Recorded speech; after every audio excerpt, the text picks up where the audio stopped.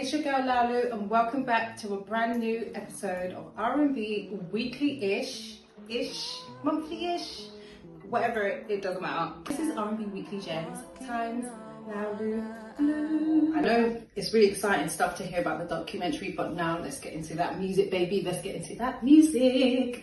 Bloom the EP is a special project for me because obviously it's my first project that I've released in about 3.5 years. I think the last song I dropped was just about 2018, and that was Show and Prove or Control. One of them. No, Indulge. One of them. Those are the last 3 songs that I released.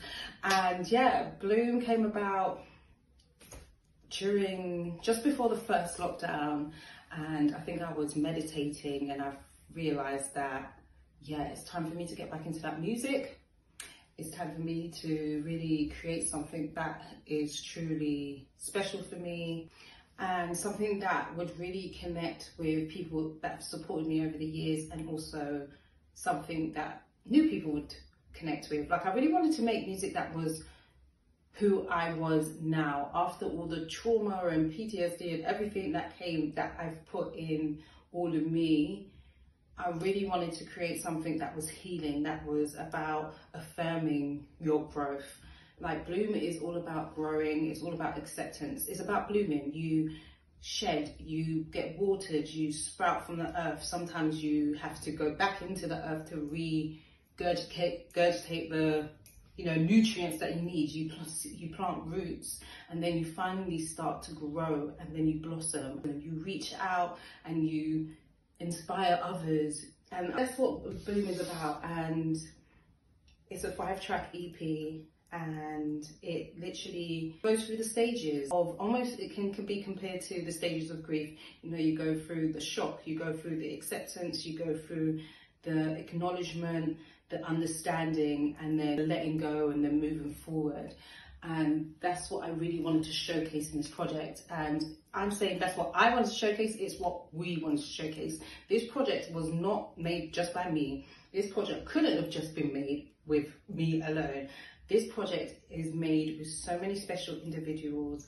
First and foremost, it kick-started with, of course, my brother, my good friend, my homie, Jay Warner, then Mike Music, Kemi Ade, Sin and Lewis. Like, those people are the core reason why Bloom came about, and without them, Bloom would not be what it is today. Like, I touched base with Mike Music, we started creating some music, and he sent me a track and I started writing to it. And I was speaking to Jay at the time because I had already been reaching out to people, hey, I'm going to do a camp, would you like to do it?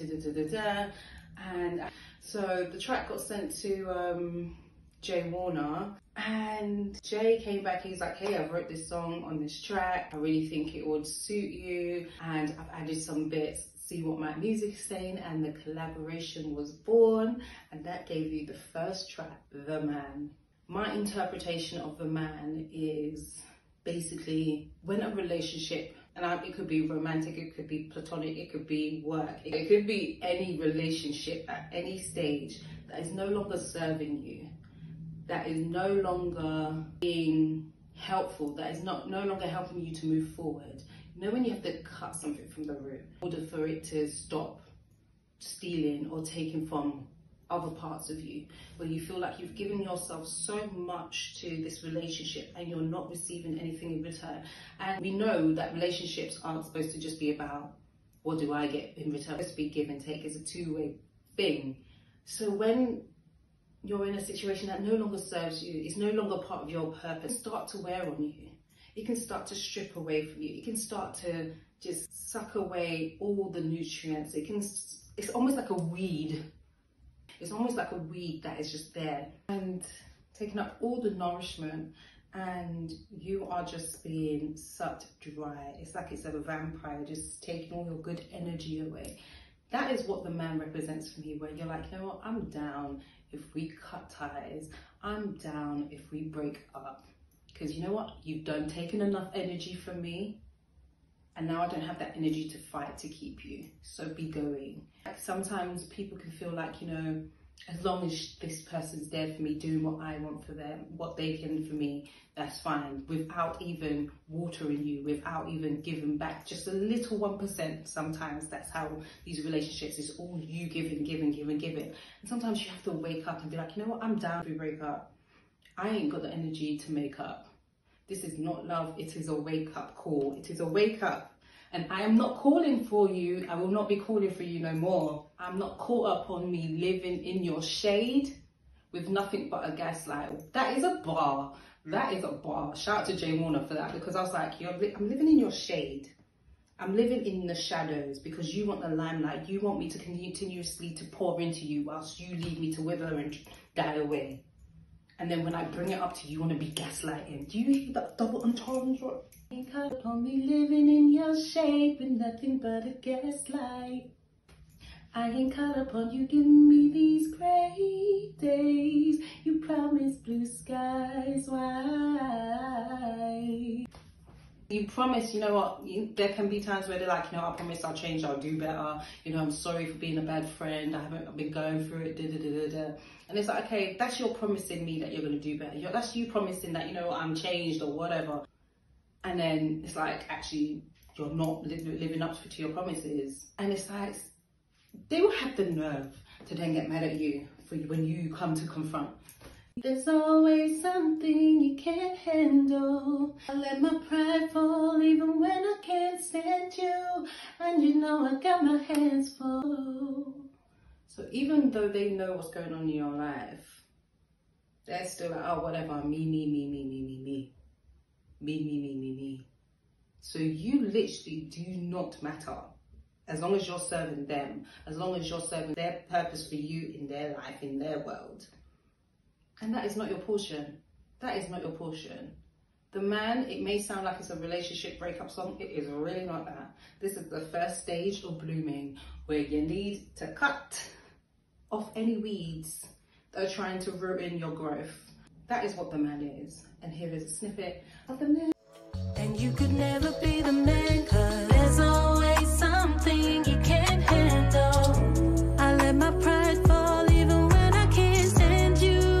And you know I got my hands full. Now you wanna take a break. I'm down if we break up.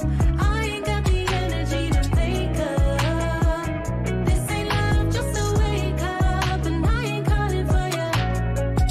I ain't calling for you no more. Let's break up. I ain't got the energy to make up. This ain't love, just a wake up. And I ain't calling for you. I'm not calling for you no. Track two. Oh, track two. Track two is Mile Away. When we created Mile Away, I think the excitement for the project was even more solidified. Like, we had spent, I think, 7 to 8 days together creating, but Mile Away was, I think, a turning point. This is the thing, it's good to create with people that understand the vocal Bible, Brandy, and Jay Warner is my guy. Jay Warner is my home dog. Any session with Jay Warner, you hear us singing Brandy. We'll just break out in Brandy and we're just laughing because we're just like, this woman's incredible. She's amazing. How did she do this? But yeah, Mile Away is the acceptance of cutting off, of letting go.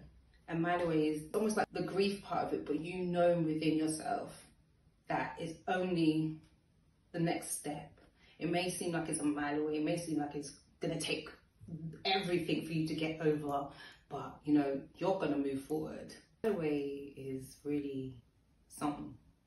When you listen to your lyrics, it all ties in from, each song in this project ties in. So we've said, I'm down to break up. I feel chosen. Hearts on frozen. So that coldness that I felt towards the world or to other people due to past hurts, the PTSD from past relationships, from people that have done me wrong, I'm finally choosing me and I'm unfreezing my heart so that I can move forward in a healthier way. Words unspoken. Like, I've not spoken about my heartache because I felt broken. Oh, it's okay, we said a new day, a means of escape. I love this song so much, as you can tell. Said I'm running out of time. It's all a mile away. Baby, don't lose your light a mile away. The song is literally almost like a poem to myself, to say, to keep me going, to be like, yes, you know what, so much has happened in the past. You've been broken, you've been backstabbed, you've been spoken badly about. You had everything, but you're counting on yourself now. You're telling yourself, yeah, you know, these things happen, but I'm gonna keep moving forward. I'm not gonna allow my past to dictate my future. That is what Mile Away is about. The exciting part about Mile Away, the BVs. The BVs. The BVs. Let me take you to a snippet of the main BVs. Or shall I make you go and listen to it? If you haven't listened to it, what have you been doing? I'm not going to give it to you here. You need to go and listen to it. Here's a snippet of the beginning of Mile Away.